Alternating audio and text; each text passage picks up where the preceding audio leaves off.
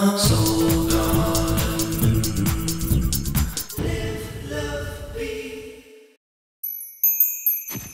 Hello magicians, and welcome now to Wednesday.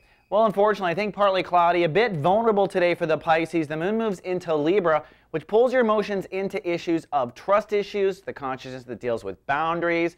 This is also intimate relationships on a sexual level. So emotionally, you're kind of sensitive in that arena. And looking at adding all the pieces together, it's likely not a good sensitive because you've just begun a 2-year transit of relationships in general. It's just my guess that if you're working on relationships, then intimacy is not coming as easily as you'd like. So probably partly cloudy and probably feeling a bit vulnerable. Usually vulnerability comes from the fact that the universe doesn't let you stay in your private space. You have to go to work, you have to do things. So that's usually why I give the vulnerable icon, just in case you're curious. Now on the whole relationship front, well, like I said, Saturn has entered into your opposite sign, Virgo, which is a 2-year audit and also maturing of your relationship skills. That's the best way to put it. You're just going to see things differently in 2 years, but the first phase can be kind of tough. And on top of that, the sun itself is in Virgo. In fact, we wrap up chapter 2 today.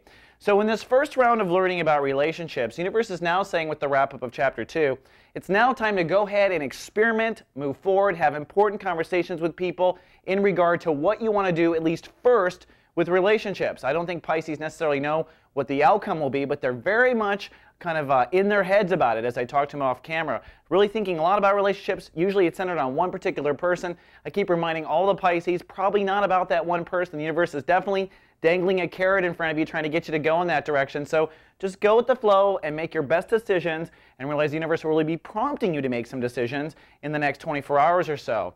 Now, speaking of prompting, Mars is ruled by Uranus today in the 4th house. It's about to wrap up its transit down there in the house of home, family, and foundation. But given that it is ruled by Uranus today means you might have something unexpected happen at home. Now, most likely it's an action or an activity. So you've been waiting to have something done to your house, or you've been waiting to see if you can. That will likely happen. And it could be surprising news as well. Just look out for it.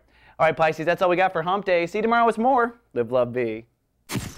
Soul Garden.